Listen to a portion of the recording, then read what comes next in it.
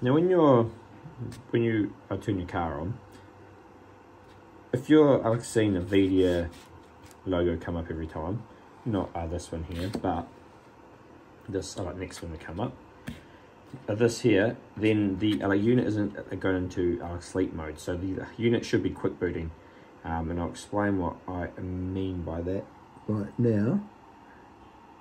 So that's the unit on. So if we turn the car key off and then turn the car key back on,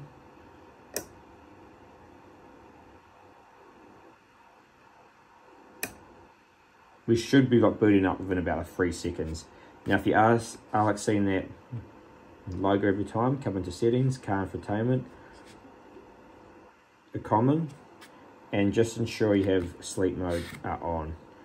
Now that'll make sure that the unit is going for sleep mode and will quick boot.